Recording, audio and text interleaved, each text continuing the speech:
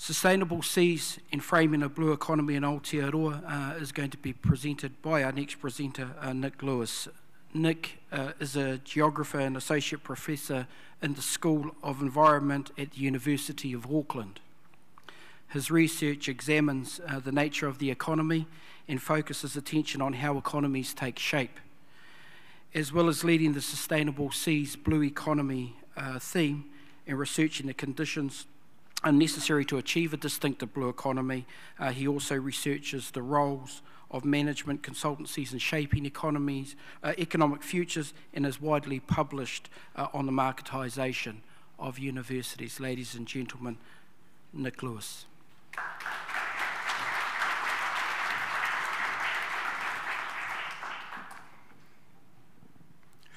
Kia ora koutou. Yes, I am Nick Lewis, and I'm a political and economic geographer based in the School of Environment at the University of Auckland. And I'm also the Blue Economy theme leader in Sustainable Seas. It's my great pleasure to introduce the Blue Economy sessions today by taking you on a quick tour of the Challenges Blue Economy journey. The aim is to familiarise you all with what we've tried to achieve, what we have done, and what we are doing. I will need to hustle. I am one of those people who gets told off for speaking too long, and now I've lost for 3 or 4 minutes. I thought I was going to steal. But let's go. This is moving the slides on. Green button? Ah, thank you. When the challenge started life, those leading it knew that it must address questions of economy. The challenge objective charged it with enhancing utilisation of our marine resources within environmental and biological constraints. But we were also charged with giving effect to Te Tiriti o Waitangi, being interdisciplinary and later transdisciplinary. And we were charged with disrupting business as usual in science, and thus, by extension, relations between science, society, and economy. We knew that the ecological underpinnings of achieving sustainable seas meant that we needed to think seriously about the meaning of enhancing utilisation. This could not be interpreted as maximising growth within limits, especially in Aotearoa at this time. We needed a marine economy reset and have been given a mandate to plot this. From these initial orientations, we began to plot an economic research agenda consistent with the vision, mandate, and objective of Sustainable Seas. We tested the limits of established thinking and asked about current uses of resources at activity and sectoral scales, as well as how best to think about our marine economy as an object for policy and management, for something that required policy and management. This research was incorporated into a wider exploration of social values and inclusive management processes, as well as asking what Te Ao Māori and Mātauranga Māori might bring to the journey. And we began to plot transitions to something different and more sustainable. The Sustainable Seas mandate gave us an opportunity to bring more critical thinking about economy inside the tent of real-world impact. One starting point was to interpret the economy holistically as a deeply social process and set of practices that mobilise, utilise and steward resources to produce livelihoods. This, of course, includes investment, production, distribution, institutions, state interventions, regulation, consumption, social valuation, and much more. As high-profile political economists are increasingly arguing in public forums, and Māori have long argued, often through the words of people like Jason Mika and John Reid and Maria Baj, economy is not a field of social action separated from cultural practice, governance, social concern, or environmental management. Any economy, at any scale, is a materialisation of processes, of relations, and of practices in place and in action. Economies are an outcome of what we do and how we govern and manage activities and relations between different actors. They're not just out there awaiting description and unleashing. This approach aligns neatly with academic and policy research that tells us that sustainability must be far more than simply recycling, carbon reduction, or recognition or recognizing limits to expansion. We need to be thinking about making transitions to just futures.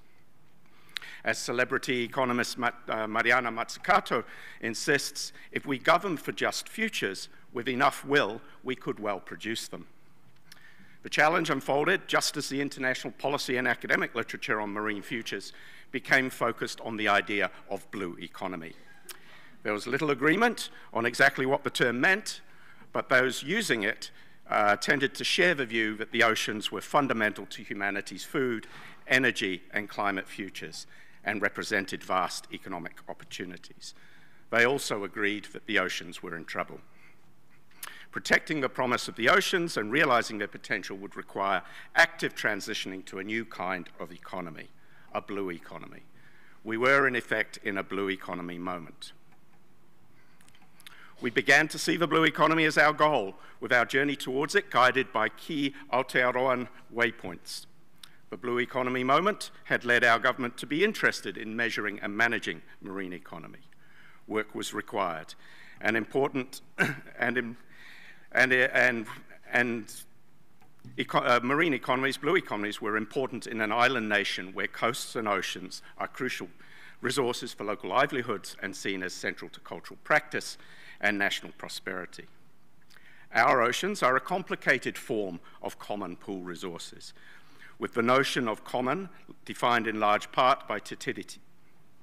We also know that te tiriti in effect demands the kind of understanding of economy that we were adopting, a more holistic and more integrated conception of economy, intergenerationality, and accountability to nature, and the return of economic rents to communities.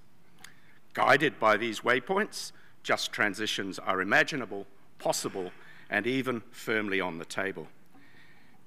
There is every reason to talk meaningfully of procedural, redistributional, recognitional justice and collective control over resources and futures. That's not to say that the possibilities of such futures are fully embraced by all. For some, they are wildly radical, unwelcome, and have no part in conversation about economy. For others, they are simply unachievable. Yet many argue that we must embrace such possibilities in the face of onrushing climate change, global political instabilities, and so on. There are dangerous cognitive dissonances between entrenched practice and viewpoints, tentative steps forward by policymakers, and what is necessary and indeed possible. Navigating these dissonances has been part of our journey. Hopefully these themes will resonate through what the speakers on the first panel have to say about their visions of blue economy. And they will certainly resonate through some of the discussion about blue economy principles later in the day. Stepping back a bit, Phase 1 research, the concrete research of Phase 1 also involved more conventional sectoral analyses of marine economy. Without the difficult to measure tourism, marine economy sectors had effectively and collectively stagnated in the 10 years to 2017. With coastal tourism included, however, the marine economy was actually growing and contributed up to 3% of national GDP. Coastal tourism turns out to be the biggest sector in terms of output and employment. A telling first finding in itself. Beneath the level of the sector, there were more interesting things going on, especially in terms of a turn towards environmental commitments and improved environmental practice. I hope people in the audience can see themselves in the images and brand logos, but we were able to identify adoptions of sustainability technologies and sustainability reporting in major firms. Small-scale initiatives in ecotourism, seafood, seaweed, marine circular economy. Blue biotech initiatives, innovative regulatory approaches, initiatives to add value through innovation and green certification, and an interest in green investment. Much of this energy was led by Māori. Our research also highlighted the integrated, holistic nature of economy. This diagram highlights the extent of who and what are at work in New Zealand's blue economy. It's indicative, it doesn't capture everything or everyone. The market to government to place axes are a way of thinking about and arranging the complexity and flagging the interrelationships that make up our marine economy. The model points to the many relationships to be coordinated or managed, interests to be considered, resource conflicts to be resolved, and values to be delivered. A much deeper complexity of concern that is normally understood to be a question of economy. So what did all this interpretation add up to? It pointed to three directions to realize the transitional potential that we had identified, and others had helped us, or had identified for us. Researchers don't really make up too much. We learn from others. The first pointer was to a relatively open but politically helpful definition of blue economy as less a thing and more an aspiration, a challenge and an opportunity. And a definition of any materialized, i.e. on the ground, blue economy as made up of marine activities that generate economic value and contribute positively to social, cultural and ecological well-being. And by extension from this, all the sectors and relations that make those activities possible and valuable. This offers a very different object for management, if that is what government was after, than the marine economy as measured by sector-level output and growth. The second was an activity-focused mapping that positions economic activities on a transitional pathway from low values and environmentally harmful activities to high-value, actively restorative activities, where the investment case may be founded on redressing harms and contributing positively to social, cultural, and ecological well-being. These are the activities that we might prioritize or choose to prioritize for public investment in science, for example. The third was a tentative sector-based blue economy development model. The schematic here highlights sector-based opportunities for economically productive, low-harm, or restorative economic activity in aquaculture, blue tech, and certain types of tourism. It also highlights the centrality of indigenizing national and local blue economies as a pathway to blue economy futures, as well as to greening other activities to reduce harm through new commitments, production technologies, or circular economy relationships. So the centering of indigenizing practices and institutions, I think, is a theme that hopefully will be carried right through this particular conference. Phase 2 of the research of the challenge involved funding research to support transitions. We funded 2 sets of projects, core projects and innovation fund projects.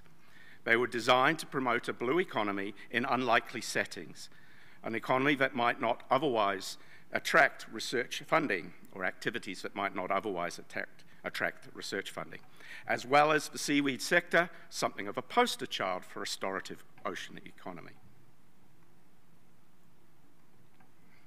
The core projects, and there they are, were conceptualized in-house and developed and delivered by best teams. You'll hear a little more about 3 of these projects this afternoon, but you can see here how they were mapped onto our blue economy development model of the previous slide. Unfortunately, we won't be hearing about the growing BE tourism project, yet it remains important here to recognize the centrality of tourism in our blue economy. We also put out a call for interest in smaller blue economy innovation projects and received 96 applications across a full spectrum of types of project. We were able to fund 8 with successful applicants targeting areas of innovation that reflected our sector and activities targets: blue tech, greening fisheries, and aquaculture and Mātauranga Māori-driven innovation. In this way, we redefined innovation in a broader sense than just high-tech application, while reaffirming the value of technology and innovation, research and science. This included highlighting Mātauranga Māori-driven innovation as part of the central thrust to indigenize our blue economy. We'll hear more about 3 of these projects this afternoon. The slides, of course, will be available to people to run through. The third phase of the program is what the challenge has labeled synthesis. This stage of the journey is designed to stimulate transition through uptake and impact. We've initiated 4 sets of activities that aim to create frameworks, tools, and supportive conditions for a transition to a successful blue economy. The development of a set of blue economy principles, measures to support sustainability reporting and nature-positive accountability, models for place-based blue economy development, and supporting mechanisms for activating commercial blue economy propositions. Again, we'll hear more about this afternoon. Sorry, Claire and Tanya, but there you go. There is much more to do. But I have a vision, and many of us within the challenge share this vision, of a blue economy that is indigenized, prosperous, resilient, internationally focused, and committed first and foremost to the health of the oceans, and one that will be guided by ecosystem-based management of use and benefit that is inclusive, that is just, and that is emancipatory. As with my colleagues, I don't believe this to be a Pollyanna-like claim. I rather think that it is something that may be realizable. Thank you.